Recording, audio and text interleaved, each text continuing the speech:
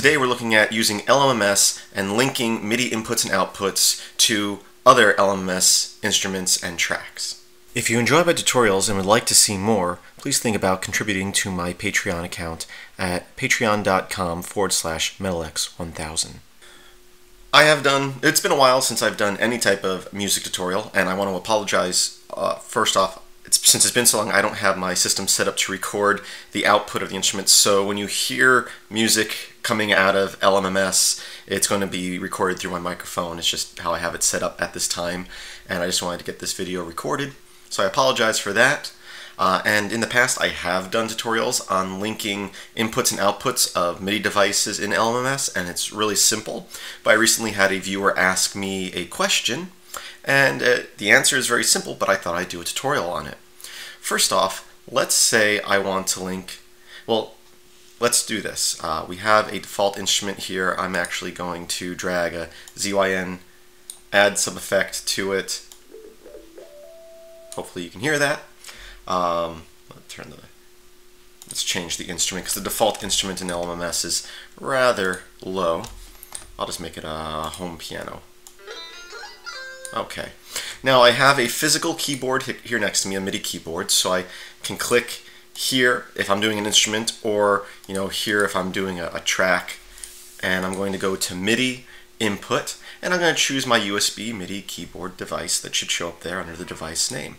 Now if I press the keys on my physical keyboard, great, we have instrument being played. Of course, I can always right-click and go to the piano roll, record stuff. I'm going to lay down some music here, just making up stuff.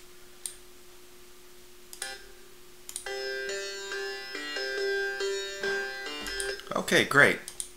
Now, let's say you have all these instrument plugins, these different synthesizers and other instruments that you can bring over into LMMS and use that MIDI track for. But let's say you like a synthesizer that isn't built in, such as AM Synth, which is a synthesizer I like. How do you link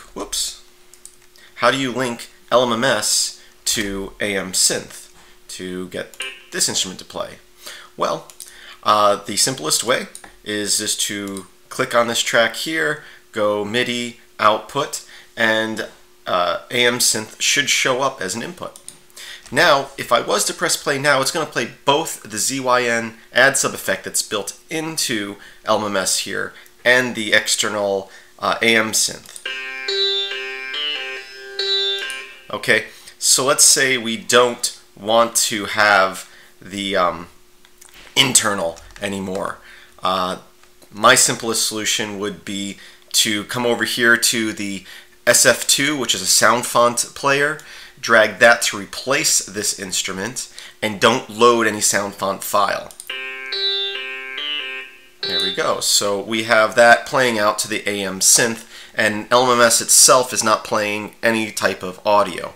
So that's simple enough. But the next question I had from a viewer was, how do you link multiple instruments within LMMS to one MIDI track?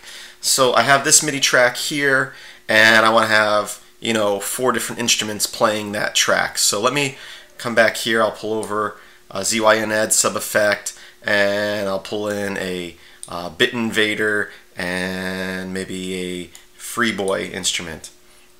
Now, when they asked this question, it's something I'd never thought about before, because what I would normally do is right-click, copy, and then paste in the instrument on each one of these.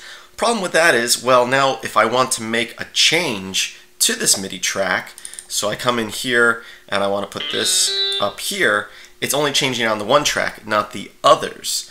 So how do I do it so where I can modify one MIDI track, whether it's inside the loop editor or the track editor here, the song editor, so that when I make the change, it affects all those tracks? Well, first thing I'm going to do here is I'm going to clear all notes on those 2 instruments. So I have here my MIDI out, which I'm going to turn off AM Synth, although I could leave it on if I wanted it to. And so I have an output here, and I can go through these, and I don't have too many options here, but you notice we do have one called LMMS default preset. Now you may not see that by default at first. What we would want to do first would be come to the instruments we want as an input, and I would go to MIDI and I would say its input to be the MIDI through port 0. And I would do the same for this one, the input MIDI through port 0. Now when we go here and I go to output, you notice we have 3 presets. The first one showed up because I had already linked to my MIDI keyboard. If I didn't set that up, you wouldn't have seen any of them by default. You have to, once an input is set to an LMMS instrument, it will show up in the outputs. Let me clear out the project and show you that, because I don't think I explained it very well. Right now, we have 1 instrument, 2 instruments, 3 instruments. I go here, MIDI, inputs, and outputs. So I go to outputs, I don't see any LMMS instruments because I haven't linked any LMMS inputs to anything. Before, the one showed up because I had already linked it to my keyboard. But I want to show you by default, you're not going to see any, because that can be confusing. Come in here and like, oh, I want to link this track to this track, but I'm not seeing that track. What you need to do first is come to the tracks down here and say, create an input and link it to something. In this case, I'm going to use the MIDI through port, which I believe is just part of the ALSA, which is the Advanced Linux Sound System. I don't know what the last A stands for. Anyway, but all it does is pass MIDI input through it to other programs, so it allows you to link stuff up through it. It itself doesn't play anything or record anything. So I'm going to choose that, and now when I go back here and I go to output, you can see that it showed up as preset 0. And I can do the same for this instrument. I can say I want its input to be the through port. And now when I come up here to this instrument and I go output, there's 2 of them. So I can link this here, and so I can check multiple, and I can go to the piano roll, and as I'm writing down the notes, you can see on the indicator here for all 3 instruments are being activated.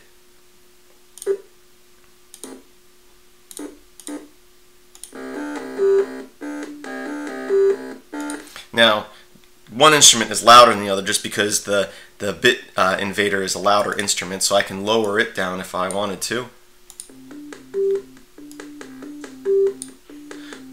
But all 3 instruments are playing off this MIDI track, and so if I make a change to the one track, it's affecting all 3 tracks. So that is how you link instruments within LMMS to other tracks and instruments on LMMS. And that's it for this tutorial. It was very simple, and I hope you enjoyed it. Again, I apologize that I don't have the output of the software going right into my recorder. I just don't do very many audio tutorials anymore, mainly because it's a pain in the butt to link and get the audio all right. So I just did this to help that one viewer out. I explained it to him, but I thought a video might help. So as always, I hope that you enjoyed this video. Please think about contributing to my Patreon site at patreon.com/melx1000. Help support videos continually being made. And I want to thank you for watching, and please visit filmsbychris.com. That's Chris with a K. There's a link in the description, and as always, I hope that you have a great day. It still messes up. It still sees my wife's sister, okay? I'm like, I'm looking beside my 1.5-year-old daughter as some friend of mine. I'm like, what? Which is all based on Okay, this is an introduction to filmsbychris.com.